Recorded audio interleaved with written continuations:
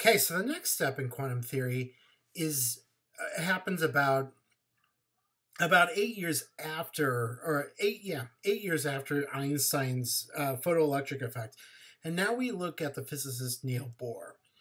And so the next problem that physicists could solve was the emission spectra of atoms.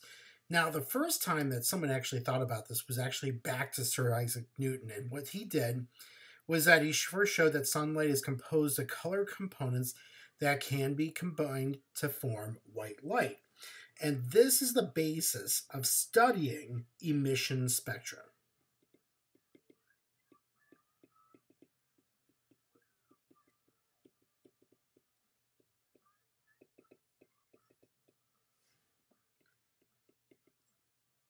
Emission spectra. It could be either continuous,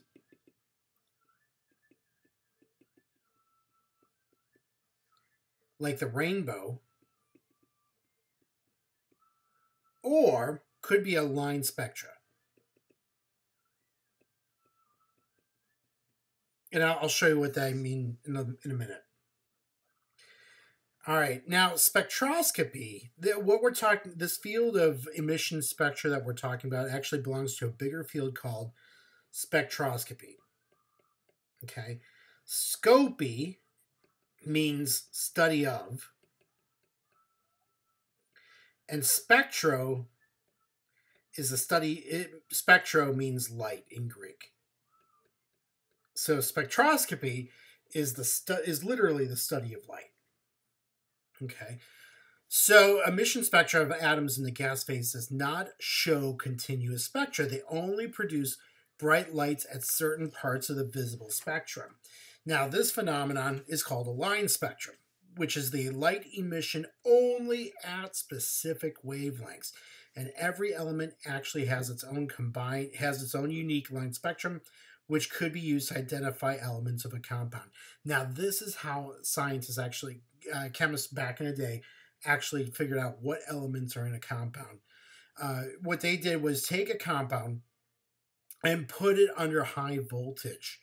They had to take this element, put it under high voltage. That element needed to be in the gas phase, otherwise it's going to burn. But what they did was take that light that comes off of that gas, because you excite that gas, it's going to give off a light. You narrow down that light into by putting a slit right there, so that way you only have one beam of light instead of a full beam. So then you pass that beam of light through a prism, and then it starts separating out by colors. And so what we're left with, these are the lines that have certain wavelengths, and now we can actually figure out the energies of the photons that are giving off those line spectra. Now, what we're looking at over here, these are the different line spectra for 20 various elements.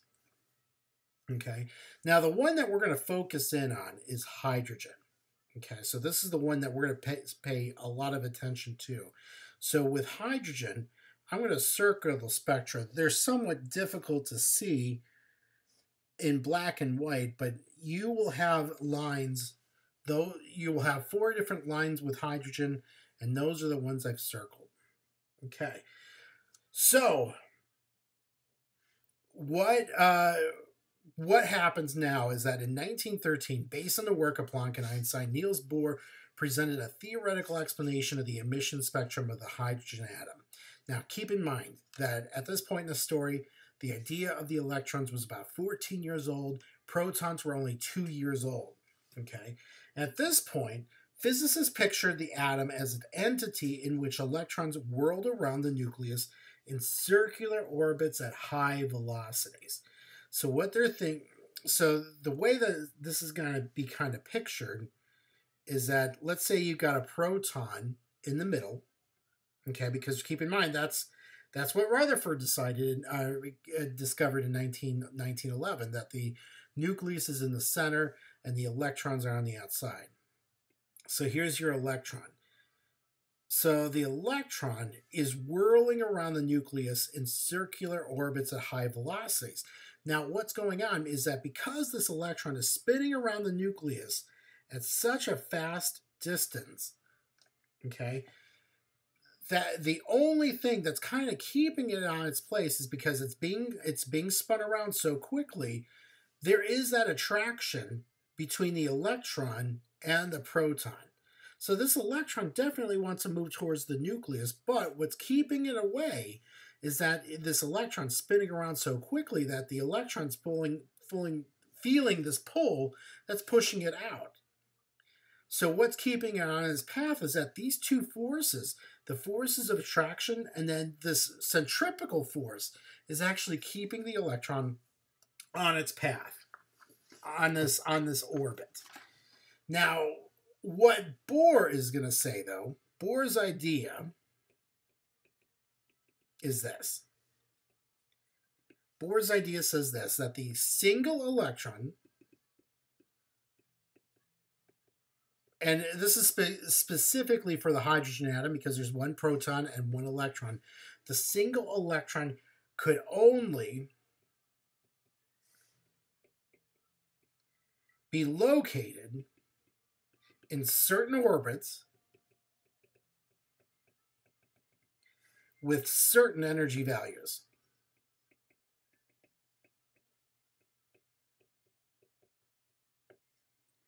Now, this was a big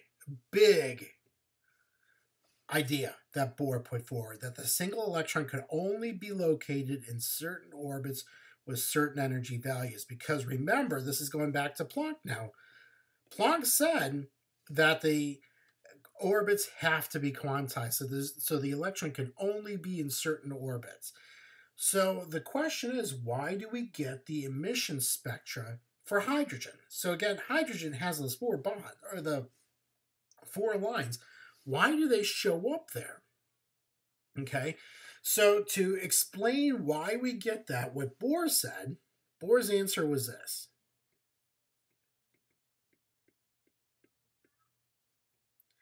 Bohr's answer was this. The electrons got to drop from an excited energy level to a lower one.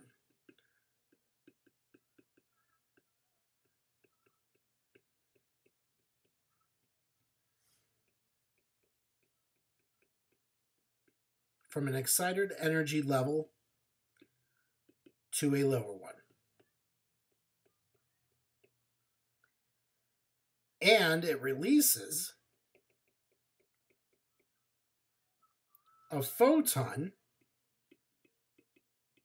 Keep in mind, this is going back to the photoelectric effect. Photon is light energy.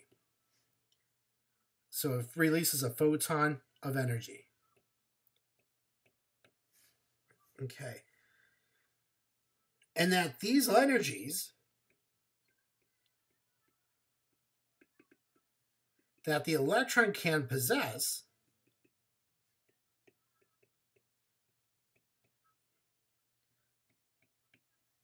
in the hydrogen atom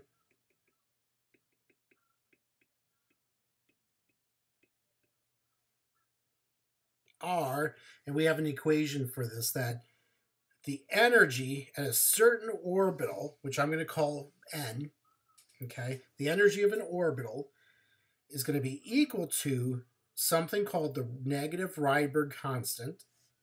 Okay, so the Rydberg constant is capital R sub h times the quantity 1 over n squared.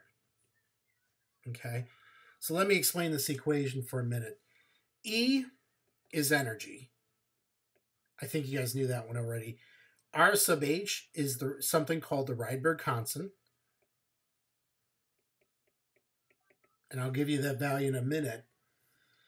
N is going to be the energy level. Okay. Now, the Rydberg constant is going to have a value, and it's right here, 2.18 times 10 to the minus 18th joules. Now, N is called the energy level. Its actual specific name is called the principal quantum number, and this refers to the energy level that the electron resides in. This is something that we're going to talk a lot more about near the end of this chapter. So we'll talk a little bit more about what N is, the principal quantum number, all that good stuff. Okay, Now, n can only have positive integer values greater than 0. So n can only be 1, 2, 3, and so on. Now, that negative sign in the equation, and I'll point to it, this is by convention because energy is being released and it's got to be exothermic. So because it's exothermic, that we've got to have that negative sign there. Now, if it was going the other way, let's say the electron's absorbing a proton, the sign would have to be positive because it's indicating it's absorbing, so it's got to be endothermic. Now, what's going on is that as n goes from infinity to 0, okay, so it's going from the outside towards the nucleus, okay, the energies are getting larger and more negative, and because it's releasing more and more energy, and the most negative energy, where n equals 1, is called the ground state. And that means that n equals 2, 3, 4, or at any other level, these are called excited states, which are going to be higher in energy than the ground state. Okay, so all this being said, let's talk about the hydrogen atom now. So Bohr's theory allows us to explain the line spectrum of the hydrogen atom, and he says this: if a photon of light is absorbed by an electron, okay, it causes the electron to jump from a lower energy value, from a lower energy level,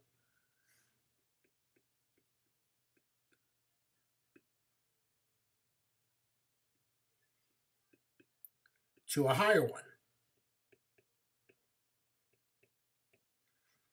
And if a photon of light is released,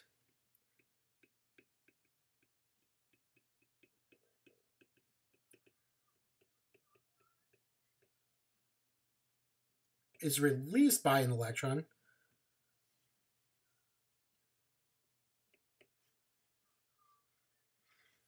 it causes an electron to jump from a higher energy level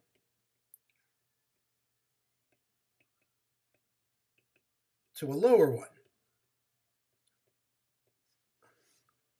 Okay, so another way of saying this, let's say the initial, we're going to say n because remember n is the energy level. I'm going to say Ni is the initial energy level, and N sub F, this is your final energy level, okay? So for the first case, where the photon of light is absorbed and it causes the electron to jump from a lower energy level to a higher one, that means that the initial energy level is going to be smaller or less than whatever the final is. And in that case, the value of this energy of the photon is going to be positive because it's being absorbed. Now, for the other case where the photon is being released, we're going from a higher energy level to a lower one, so the initial is going to be higher or have a greater value than the final. So that means that the energy of the photon is actually going to be a negative. So to figure out how much energy is actually emitted during this transition, there's an equation that Bohr came up with, and he said this. Remember that the energy of a photon can be calculated by using the Planck relation, E equals h nu, but at the same time, this energy is also going to be equal to the Rydberg constant, R sub h, times the quantity, 1 over the initial energy value, squared, minus the 1 over the final energy value, also squared. Okay, so again, n sub I, that's the initial energy value, or I'm sorry, energy level, and then n sub f is the final energy level. Okay, so putting in our numbers, we know that if it's being emitted, the energy needs to be negative, and if it's being absorbed, the energy's got to be positive. So that's actually cool. If you pop these values in, you actually get the numbers that you get the negative and the positive sign automatically. So that's kind of nice. All right, so then we can actually, not only can we look at visible light and study visible light and those transitions, but we can also take a look at ultraviolet and infrared lights as well. And so there were actually 4 scientists at the same time that Rydberg was doing this, back in the turn of the 20th century. There was the Lyman, scientist by the name of Lyman, who say the transitions of everything ending at the n equals 1 energy level. Balmer was the guy who studied the everything ending at the n equals 2 energy level. Paschen was a scientist that studied everything at the n equals 3 energy level. And then Brackett was the guy who studied at the n equals 4. And so, do you need to know these names? No. But this is actually where the, you may hear about the Lyman or Balmer series. That's where these names are coming from.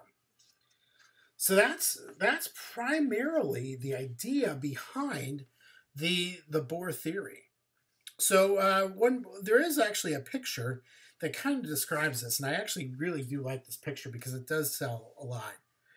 If we've got, let's say we've got an electron over here at the n equals 3 energy level, and it's got to jump down to n equals 2. In order to make that jump happen, there's got to be a photon that's released in the process. So photons released and that electron can move from the n equals 3 down to the n equals 2 energy level. All right, so let's try a problem out. And this is actually a really nice problem because this combines a whole lot of stuff that we've been talking about with Planck, with Einstein, and with Bohr. So let's try this problem out. What is the wavelength in nanometers of a photon that's emitted during a transition from Ni equals 6 to Nf equals 4 in the hydrogen atom? So right off the bat, you know Ni, the initial energy level is 6, the final energy value is 4, and because you're seeing this word emitted, automatically, you know the energy's got to be negative. Okay, so that's actually really helpful right off the bat. Okay, so what we're going to do is calculate. This is actually a 3-step process. The first step is that we're going to calculate the energy that's emitted, of that photon emitted. Once we find that energy, then we're going to use the Planck relationship to find the frequency. And then once we have the frequency, then we can find the wavelength. Okay, so let's try this out. So the first step is to use the Rydberg equation. So remember that E is equal to the Rydberg constant, R sub h, times the quantity 1 over Ni squared minus 1 over Nf squared. Now we know what Ni and Nf are, and the Rydberg constant was 2.18 times 10 to the minus 18th joules. So we're just going to pop our values in. So you got 1 over 6 squared minus 1 over 4 squared. Okay, so doing that work, getting rid of the squares, let me bring over that constant first. Okay, so 6 squared would be 36, so you got 1/36 minus 1/16. Okay, and if you take that fraction, 1/36 minus 1/16, that fraction should come out to be negative 5 over 1/44. Okay, and then you're going to multiply this by the Rydberg constant, 2.18 times 10 to the minus 18th joules. The value that we get is negative 7.57 times 10 to the minus 20th joules. So that's the energy of the photon that's being released. Now again, that negative sign here, that negative sign tells us that the photon is being emitted. Which makes sense because again, that's what our problem told us at the very beginning. So that all kind of jives together. All right, so now that we know our energy, the second step is we need to calculate the frequency of that photon. So we're going to use the Planck relationship, E equals h nu. Okay, we know what E is. We know the Planck constant, so we're going to solve for nu. So in order to get nu by itself, we have to divide both sides by h. So we're going to have the energy divided by Planck's constant. So I'm going to use the energy that we just calculated. Now, this is really important. Going forward, I know that this electron is being emitted, so I'm going to drop the negative sign going forward. So I'm going to say that the energy is 7.57 times 10 to the minus 20th joules. Okay. This is divided by the Planck constant, 6.626, so 6.63 times 10 to minus 34th joule seconds. Now, if I do that work, 7.57 times 10 to the minus 20th divided by 6.63 times 10 to the minus 34th, the value I get is 1.14 times 10 to the positive 14th hertz. Or you could say it is 1 over seconds. Either way. Now, this is really important. The reason why we drop that negative sign for the energy is that way you can't have a negative frequency. Waves can't be going backwards. Okay? So you can't have a negative frequency. You can't have a negative wavelength. So we got to drop that negative sign after we got that energy. So then the final step, we're going to use the speed of light is equal to the wavelength times the frequency. We know frequency, we know the speed of light, so we're going to solve for wavelength. So we're going to divide both sides by nu.